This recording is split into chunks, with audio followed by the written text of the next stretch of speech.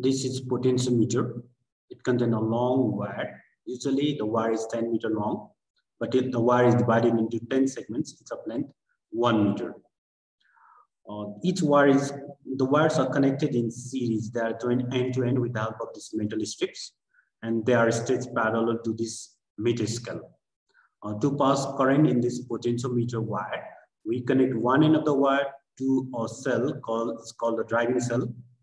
Next, it is connected to a key to switch on or off. And then to know how much current is flowing, we can connect an ammeter. And then to change the current flowing in this potentiometer wire, we connect a rheostat.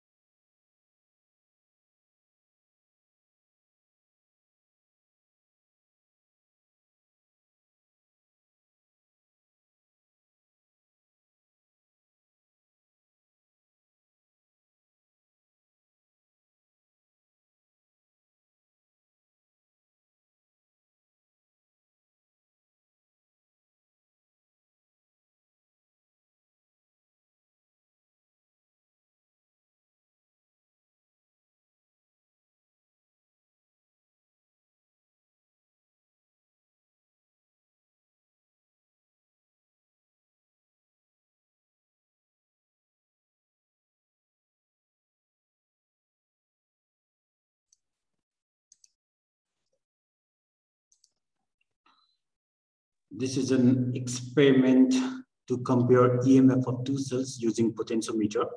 So this is a potentiometer to pass constant current in this potentiometer.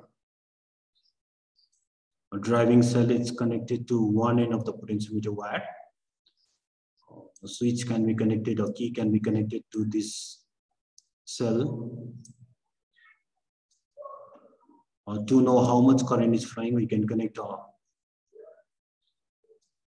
an ammeter, and then to change the value of current, the ammeter is connected to a rheostat. Now to compare, these are the two cells. These are the two cells whose EMF is to be compared, cell 1 and cell 2. A positive terminal of both the cells will be connected to this positive terminal of the both cell is connected to one end of the potentiometer wire, and their negative terminal is connected to a two-way key. The common terminal of two-way key is connected to a galvanometer through this resistance box. And finally, the galvanometer is connected to a job key. Now we close the key so that constant current will pass through in this potentiometer wire. With the help of this rheostat, the current in this flowing in this wire can be changed. Now the current is maintained at 0.044 ampere. Now we insert key and connect one of the cell. Suppose this cell is connected to this circuit now, and we slide the jockey over the potentiometer wire in order to get zero deflection in the galvanometer. Here at the length of 785, the deflection is negative.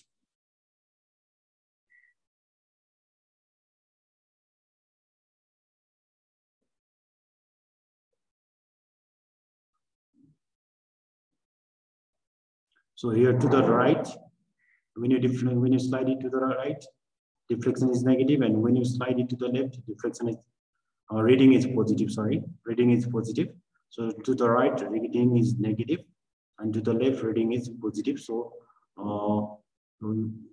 so at this point, it's the length 639.5. The galvanometer shows zero deflection. Now we connect another cell. We connect another cell by inserting the key. Now again, we find out the null deflection in the same way.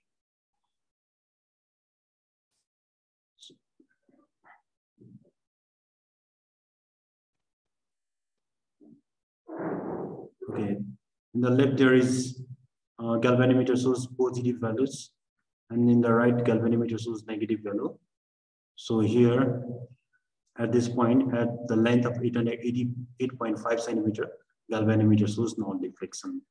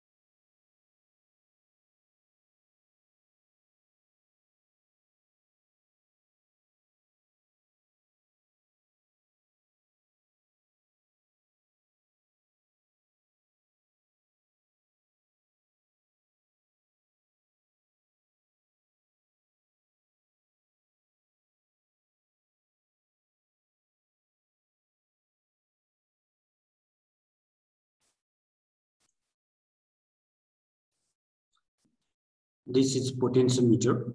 It contains a long wire. Usually the wire is 10 meter long, but if the wire is divided into 10 segments, it's of length 1 meter. The wires are connected in series. They are joined end to end with the help of these metal strips, and they are stretched parallel to this meter scale. To pass current in this potentiometer wire, we connect one end of the wire to a cell called the driving cell. Next, it is connected to a key to switch on or off.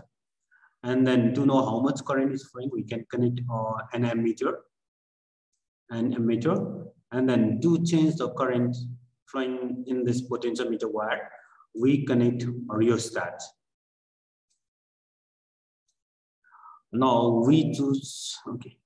Now to determine internal resistance of this cell, we connect positive terminal of this cell to one end of the potentiometer wire. This negative terminal is connected to a galvanometer through this high resistance box. And then the galvanometer is connected to a jockey. And parallel to this cell, we connect a resistance box from where a known resistance can be taken.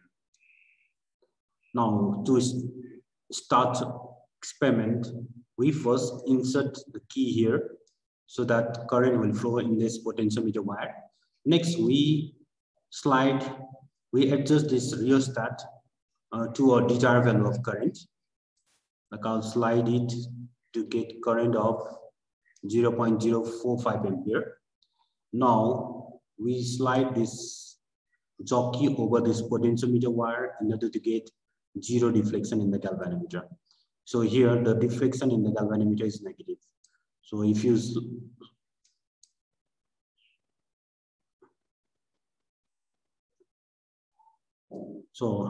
in the right side, the deflection in galvanometer is negative. In the left side, the deflection in the galvanometer is positive.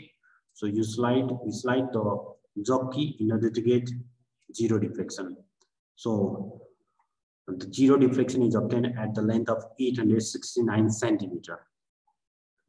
Next, we insert this key here. So next we'll take out some resistance from this resistance box, and then we'll insert a key here, and then again we slide this jog key over the potentiometer wire to get null deflection, another null deflection.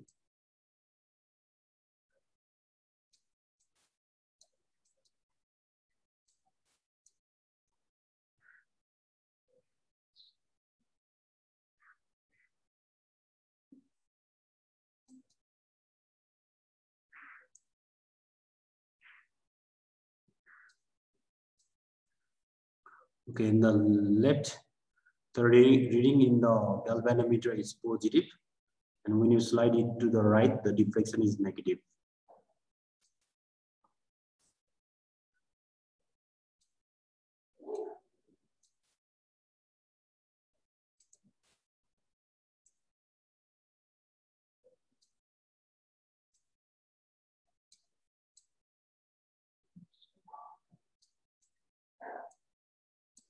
So here the reading in the galvanometer is negative, but if you slide it to the left, the reading becomes positive. So you slide it to get the deflection 0, reading 0 in the galvanometer. So here the 0 deflection is obtained at the length of 695 centimeter.